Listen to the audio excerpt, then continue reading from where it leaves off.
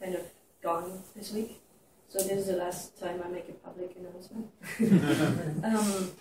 Michael will help you keep track of the time and help you get set up with the projector.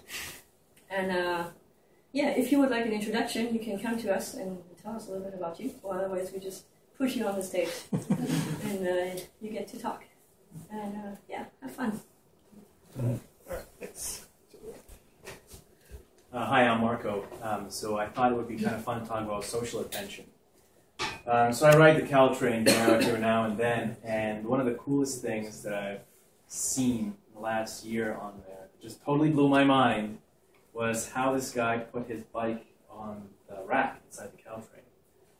So what I've seen, people out there tie their bike, put the bike on the frame, and then they kind of loop it around a couple of times, and this bungee cord kind of hangs out there. And then I saw something, it's just so brilliant. It's just such a feat of great engineering. This guy put his bike up there and used his bungee cord. He fed it through the frame and then clipped it to the back wheel. The whole thing just looks like a nice right angle. This is the minimum amount of cord that you need to tie this thing on securely. It will not bounce. It's not going anywhere. It's just brilliant. Now, then I thought about, okay, how many people are riding this thing, and how many times has not anybody thought about different ways to tie their bike on here? And that's what kind of fed me back into social attention. So social attention, it's how different social networks think and classify knowledge. There's different companies and how they organize their culture, what they find important. And kind of, so this has been my kind of area of research and expertise for the last 5 years. Generally looking at how social networks create markets, how different social networks find things valuable, and then how people trade within those things. Another thing that I was looking at is questions on how do you generate surprise. So here, my mind was totally blown with this bike thing. I'm thinking, how do you continually generate this kind of serendipity and surprise within networks, within any type of product, within a process that kind of we interact with each other? How do you sustain this stuff? 6 months ago, Alton and I went to Las Vegas, where the entire culture of the downtown project is how do you generate more serendipity within the place, and kind of that's what makes people friendlier, more accepting, more open and inclusive, and generally feeds back into Zappos' corporate culture and profitability down the line. And another kind of cool thing, which I thought about this area was, in terms of kind of sustaining this area of surprise, it's how do you maintain a culture of resiliency and kind of doing kind of risky things, and how do you imagine more kind of edge cases on things. So here with the bike, it was how do you continually make something that you kind of think about the mundane regularly and kind of try to improve it, and what kind of great engineering feats that kind of makes. So I guess the question which I'd like to leave you here with, after seeing all this bike and stuff, is how do you make the ordinary extraordinary in life? And what kind of mundane things that you never think about could you think about to generate this? Thanks very much.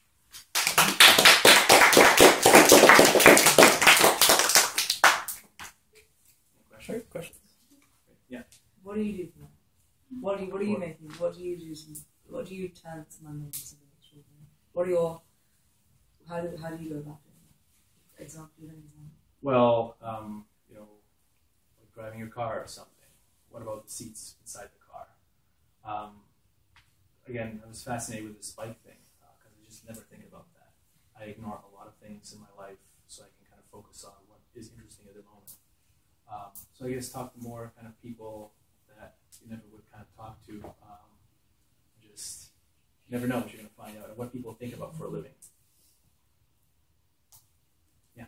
To me, it seems like the big challenge is choosing what to make extraordinary. Mm-hmm. Because there are so many things in my environment, many of which are very far from optimized. And I can choose between like paying attention to all these things that are like screaming out for better design or focusing on some other primary goal. And it's often a tough decision. And I've often realized that the cognitive load that I've chosen to spend on certain things, like how I used to drive down Highway 101 and figured out all the exits I could take to avoid traffic, merge out and merge back in again. That maybe I should have just stayed on the highway and thought about stuff that was more central. So it does get down to like, which little pieces do you choose to spend your time on? I'm wondering if you've thought about that and thought about what deserves the most attention. Good question. Generally, what I find is you never know. You never know when that kind of source of inspiration or what you totally find is what I've so being here for the last year, what I've noticed is a lot of times I've just been bored out of my mind for a long time with things, and then the last kind of few seconds when you're kind of leaving something or something happens, something amazing that makes whatever time you've spent as a dead weight loss make totally extraordinary. You never know with these things, you just kind of keep going. Life's awesome. Yeah. How does the bike thing propagate?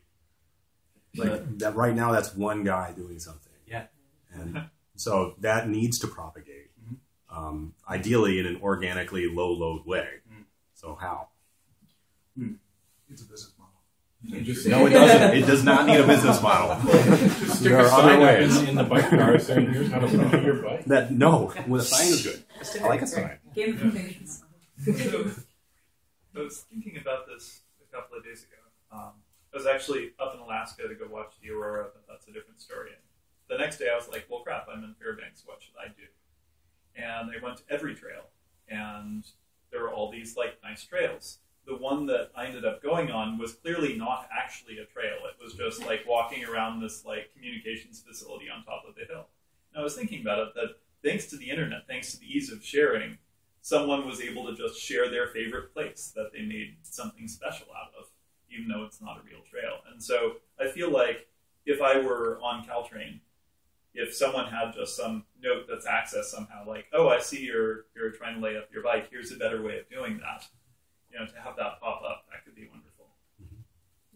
Could have a paperclip make suggestions too. There we go. I see you're bunching your bike. I think that we should make stickers. Like, I don't know what you're doing this weekend, but You never know. yeah. You probably have, another 100 people or 200 people have noticed, hey, this is a fairly good way of doing it. But at that point, everybody thinks, well, what is the work that I should do? So, is there sort of like a lazy web equivalent where it's like, hey, if you notice something interesting, just like a piece of paper with a star printed on it. Mm-hmm. Just talk to the bus people. Tell them to put a thing on all their bus. No, that would take forever. Just making a sticker and putting it on and daring them to remove it because they look at it and say, oh, that's actually kind of useful. Yeah, just make it look official. Yeah. Nothing else. They wouldn't know. Yeah. Cool. Snap a picture of it, put it on Reddit, and then either think it's dumb and ignore it, or load it up and allow you won't believe how this guy loved his bike. It gets amazing at 1 minute 13 seconds. Rita, any last questions or comments or thoughts? Great. All right, cool. Thanks. Okay. Mark, you feeling it? Is there Okay. am I the last one? No. No, there's more. There's more. So, other people who've signed up, Riva. Oh, no, wait, who's speaking next time? Yeah. Matt Bell. Matt Bell. I can go. Nikhil? If you want to. Okay.